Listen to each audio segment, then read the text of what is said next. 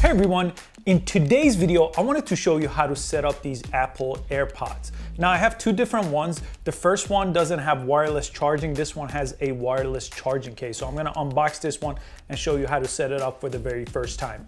They are my favorite headphones of all time. I've tried a ton of different headphones over the past 10 years, but these are really special, especially when you're working out. They just don't fall out of your ear. As you could see, I'm wearing them. And here's the case. It's so simple, it charges. The case is actually the charger. So you just take them out and you put them inside the case. They click on, they close. The one I have here has wireless charging, so I'll show you how to set that up. This one doesn't, so this one you'll have to plug in. Same charger that your iPhone would have, for example. The way they connect to your iPhone via Bluetooth is very great and easy. And the way they're just connected right now, actually. And as soon as you plug them into your ear, they connect. I'll show you how to set up this one for this video. The other one's already set up. I'll show you how to connect it to your phone, how to get started with it, how to charge it, and what to do if you lose it. Let's jump in.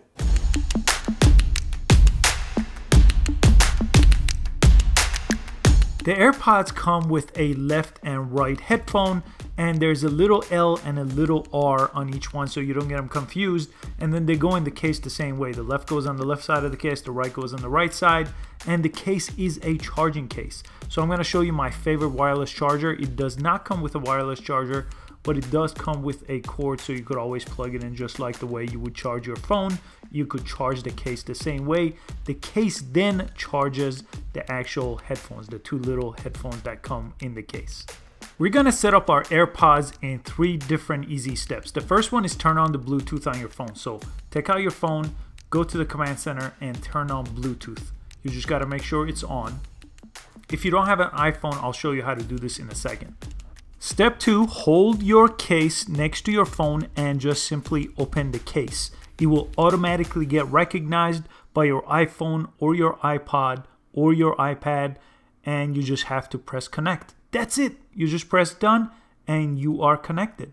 If you don't have an iOS device, you just have to press and hold the button on the back of your case, and then the Bluetooth on your device should recognize it as your AirPod. And let me show you under the Bluetooth menu of your phone. So if you go to settings and Bluetooth, you could see your AirPods right here. So I have 2 different ones connected. As you could see, you can't at the time connect 2 at the same time, but it will disconnect to one and then reconnect to the other one. And just as the moment I do open the case, it does connect automatically. You don't have to do anything. Even when I jump between the two, even with different devices, it will turn off one device and connect to another. I do this between my iPhone and iPad all the time. And the third step is simply by putting your headphones in your ear and start listening. And if you have the one with the wireless charging case, this is my favorite wireless charger. It works every time you just put the case on it, and it will simply charge the case for you, and the case itself will charge your headphones. I'll put a link to my favorite wireless charging device right here in the description.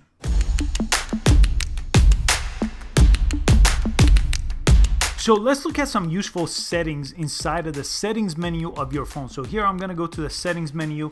I'm gonna go to Bluetooth, and this is the same place we use to connect our AirPod. But I'm gonna go to the eye next to my AirPod on the second one that I just connected.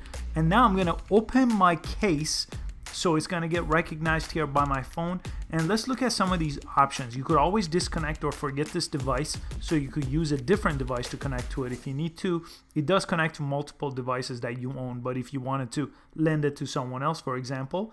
Automatic ear detection is on, so make sure that's turned on. This is when you put the headphone right in your ear, it will recognize it. It's very, very useful. Microphone's on automatic, but you could always change that. But what's useful is the double tap option. You could actually double tap the physical EarPod and change some of these from doing different things. So if you use it for music, so play, track next, right and left do different things with the double tap. You could always rename it here. So this menu is super important. It's under Bluetooth and by pressing I when your device is connected. If you close the case on the device, it will disappear, so you'll have to open the case again to connect to it and do all those changes here. So that is super useful. To see the battery life, that's the next thing I wanted to show you. Check this out. Obviously, when you open the device, this will pop up and show you the battery life, but let me show you a different way to do that.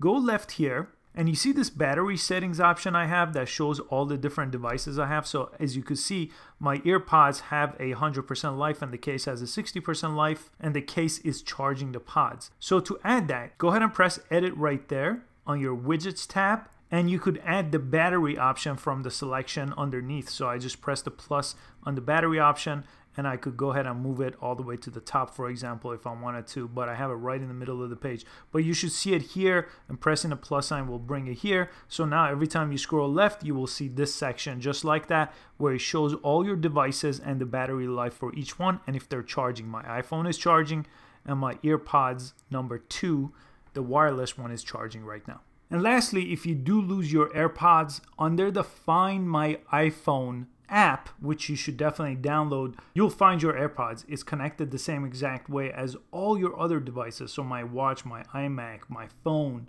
And if you tap it, it will actually go ahead and search it and find it for you. And those are all the settings I wanted to show you for this basic overview video. Just make sure you subscribe, and I'll create much more in-depth videos on the earpods, and when the next ones come out, I'll make tutorials as well. And I have a ton of tutorials on Apple products, social media, and tech, so please consider subscribing, and I'll catch you on the next video. Thanks for watching.